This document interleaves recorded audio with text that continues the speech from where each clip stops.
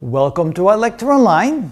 A very important topic in statistics and probability is the Monte Carlo simulation. So what is a Monte Carlo simulation? Well, we can define it as follows. It is a simulation to model the probability of different outcomes when each outcome is difficult to predict due to the introduction of random variables. In other words, if an outcome, or if we're trying to predict something or try to find the probability of a particular overall outcome, which depends on individual outcomes which are hard to predict or hard to figure out what may happen in the future, then we use what we call a Monte Carlo simulation. So what means, for example, that if we're trying to predict the performance of the stock market, and of course, if anybody actually figures that out, they'll become millionaires. Now, we know that the stock market depends on many factors, we call them outcomes, and they're all difficult to predict. And that's what makes it so difficult to figure out what the stock market does. For example, the stock market depends on the interest rates, economic growth, tax rates, and a whole bunch of other things, bond rates, you name it. And every one of them is difficult to predict what may happen in the future. So we probably want to assign ranges of values to each of those, and then somehow plug in possibilities for each of those particular outcomes, put it all together, and then we can predict what may happen with the stock market.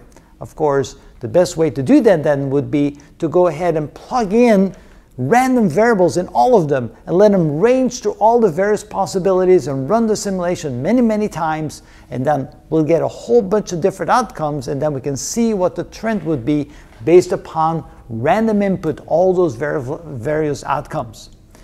We can also use it to understand the impact of risk and uncertainty in predicting and forecasting models. For example, we want to predict how long it's going to take to do a job. We want to predict what the risks are if we kind of make a whole bunch of, when we sum up all the possible risks that we have on a particular project, and then vary the severity of those risks and the impact of those risks, and then see what that would do to the overall outcome of the project. So a Monte Carlo simulation may require random sampling or random number generators. And so that's typically the case. So what does that look like graphically?